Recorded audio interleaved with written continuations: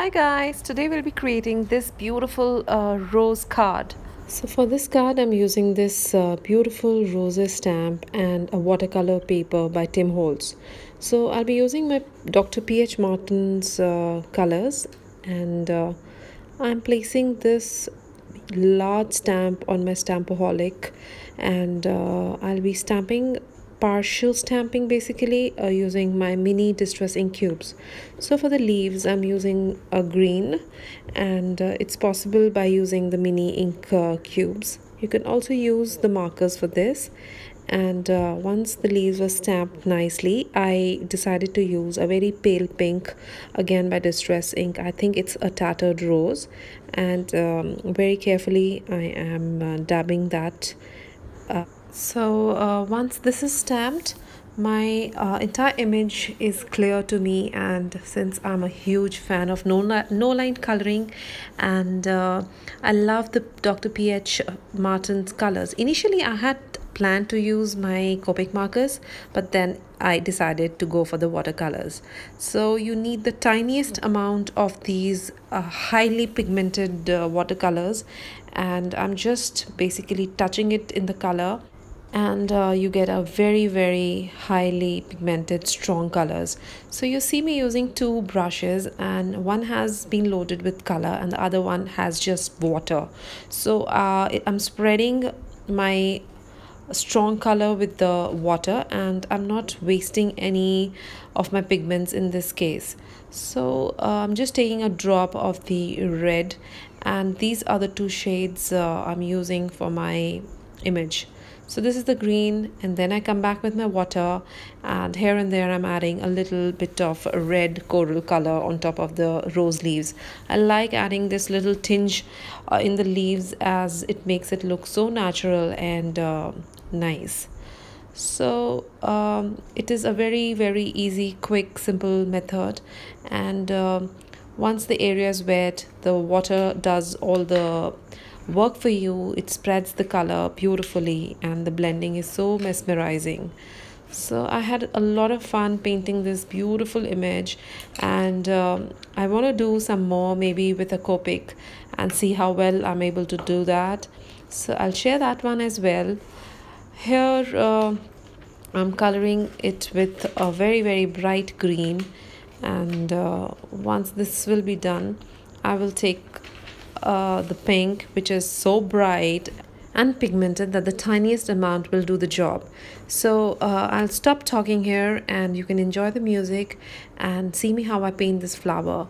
Once this is done, we'll talk at the end of the video and see how the entire card is put up, and that's it. So enjoy.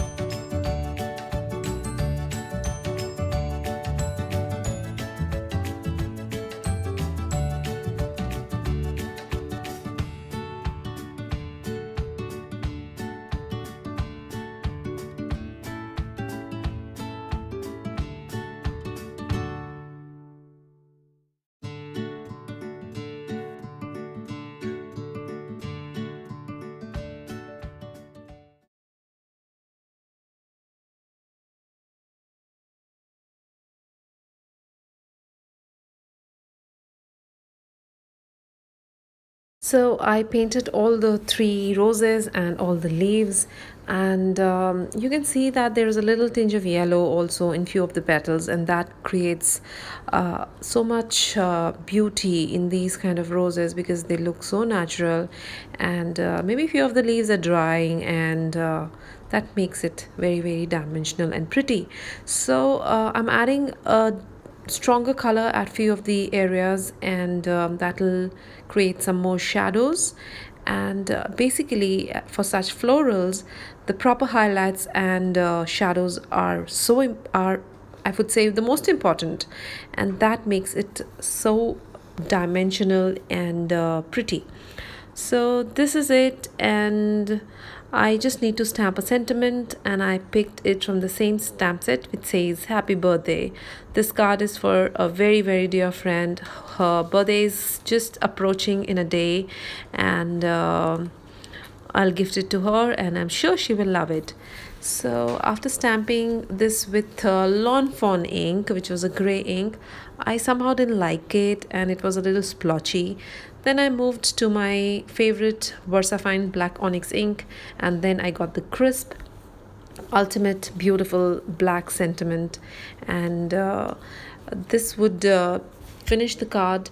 I just trimmed it from all the four sides and matted it on a plain card using some foam tape, and that's it. This card doesn't need any shimmer, any embellishment, and it's beautiful in itself.